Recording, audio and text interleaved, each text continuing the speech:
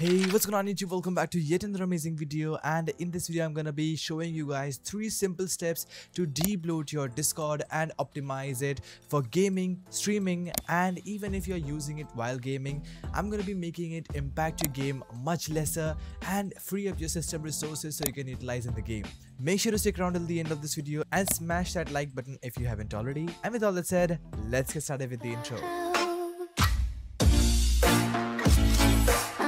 Alright, so setting number 1 is actually heading on to your Discord and changing your Discord settings. For that, head over to this user settings button and then you're gonna have to come down to appearance. Now this is the most important one. I would highly recommend you guys to use any default theme over here. Don't use any nitro themes because it is going to add extra animations, which is nothing but more RAM and CPU usage in the background. Just stick to the default theme and the default icon. Then you have UI density. I have left it to spacious, but you can go with default or compact. It doesn't really impact anything. And what you have to do is head over to voice and video and then make sure that the voice processing is turned off. Once that's done, go down to video settings and then scroll a bit down until you find the advanced tab. Disable video hardware acceleration and click on OK.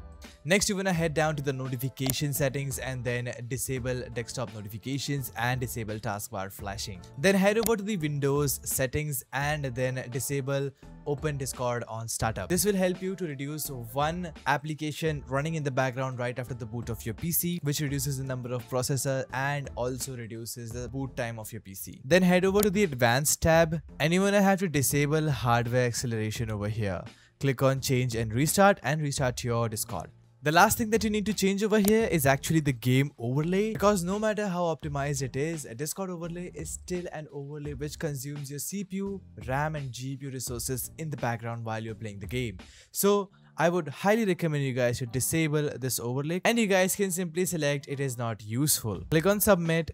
And then you also wanna have to disable the legacy overlay. It's a good rule of thumb that you keep it disabled. Once all of that is done, you can close it out and you can minimize your Discord. But before moving on, if you guys want to prank your friends on Discord, or if you're a content creator and you want to change your voice to record or stream, I introduce you guys to Ease's VoiceWave, which is a real-time AI voice changer for online gaming, streaming and pranking your friends. You guys can download it for free, and as you guys can see, it supports all of the multiplayer games including Discord over here. Once you open up Ease's VoiceWave, it asks you to select your microphone. You can select that, and it also asks you to select your headphone. Once you're done picking that, you guys will be prompted to a screen to select voices. They have more than 500 voices, including AI voices of famous characters, celebrities, and a lot more. And if you guys are planning to prank your friends for Halloween, simply go over to the horror filter and you guys can use their horror voices. You can select the voice and adjust the volume and pitch to sound more lifelike. And you can also use the Hear Myself feature to tune it according to yourself. And here is how I would sound like as Ghostface. You guys can actually adjust your pitch to make your voice more deeper and more horror. You can actually toggle your microphone and enable your voice changer using this button. They have a library of voices, and if you guys are on a low-end PC, do not worry because they have an AI model specifically for performance. So if you guys have a low-end PC and you guys are suffering from issues, you can simply use their performance priority model. Other than that, they have an inbuilt soundboard where you can add horror sounds and assign these sounds to your keys and play them while you're streaming. Once again, you guys can download Ease's VoiceWave for yourself and explore it out. Check out different voices and go ahead and prank your friends. I have left a free download link to Ease's VoiceWave in the description below. And to use it on Discord, it is very simple. Head over to the voice and video section, and for the input device, change it to VoiceWave microphone, and now it will be utilizing your Ease's VoiceWave microphone. And this is exactly how you can do it on Streamlabs OBS or any other game. Step number 2 is actually debloating your Discord, and it is super important. For that, press Windows and R key together, and then you're gonna have to type in %local app data %. Just like that, press enter on your keyboard, and then you're gonna have to select any folder over here, press D on your keyboard, and then find Discord in there. Double click to open it up. And then you're gonna have to disable the update.exe, skrill setup.log and packages. Simply delete on your keyboard and that should be gone. The next thing over here is the app folder. Open it up and then you will find a ton of files over here. What you're looking for is the locals folder. Open it up and then you'll find all of the languages that are installed with Discord. Now I generally use en.us and en.gb, so I'm going to be keeping these two and deleting every single one of these language because highly likely you guys never use these. So simply Ctrl A to select all of these and press and hold your control button and deselect these two languages, or you can deselect the languages that you use and press the delete key on your keyboard, and this will delete all of the other languages and it's going to keep the languages that you frequently use. Next is heading over to the modules folder, and then you want to have to disable Discord Cloud Sync 1, dispatch folder, ERL packs, game utils, crisp, spell check if you do not use that. However, I use it, so I'm going to be leaving this one, and the RPC folder over here. To delete that, simply press the delete key on your keyboard, and if this is giving you an error like this,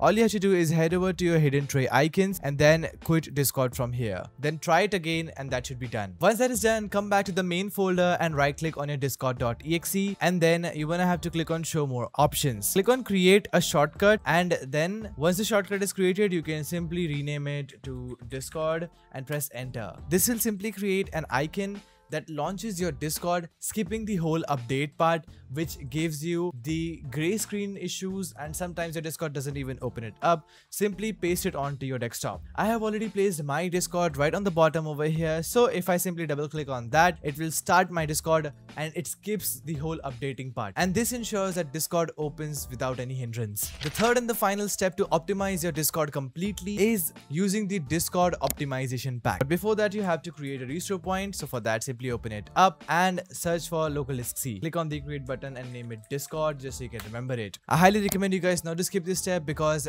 the Discord optimization pack does some hard changes on the root level of your system, which is absolutely not dangerous, but if it doesn't work well, you can always reset it back again. Now you have to download the Discord optimization pack. I'll be leaving a free download link to it in the description below.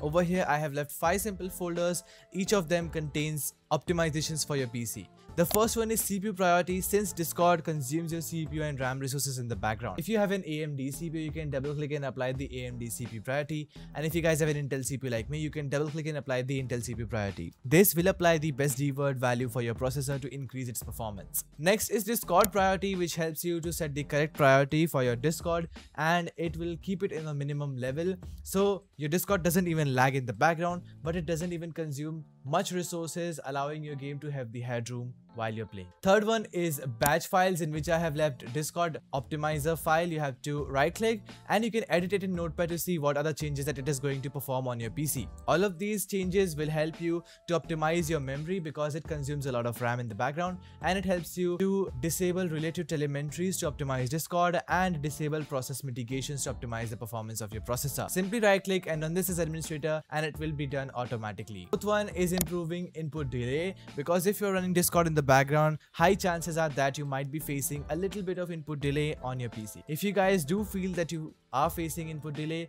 you can simply head over to this folder, double click on keyboard latency fix, leave your keyboard specs down in the comments below, and I'll be telling you guys which keyboard latency you need to choose over here. Next is the mouse latency registries, where you guys can fix your mouse curve, which will help you to fix your X and Y smooth curves and your sensitivity to make it more realistic and optimized.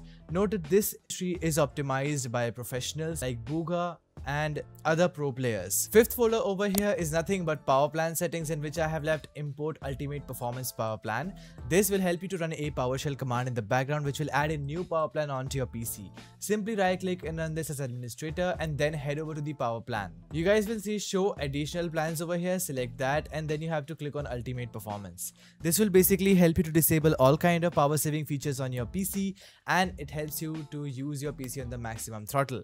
Now note that if you're on a laptop, this might lead to heating issues, so you have to keep switching between balanced and ultimate performance while you're playing the game. Once all of that is done, simply close the Discord optimization pack. Now you guys can enjoy Discord with the lowest system resource consumption and much better gaming performance. Let me know how it worked for you guys in the comments below, and if you guys are facing any issues, also do let me know. I reply to each and every one. Also, you guys can drop a comment for a free heart. And with all that said, that is it for this video, guys. I hope I could have helped you out. If I could have, make sure to leave a like and smash that subscribe button because you are really close to 250,000 subscribers. I have also launched channel membership, so if you guys want to show some love and support towards the channel membership is what you can get to show your love. I'll see you all in another amazing video. Until then, stay tuned, keep watching BareFox for more useful guides, and peace out.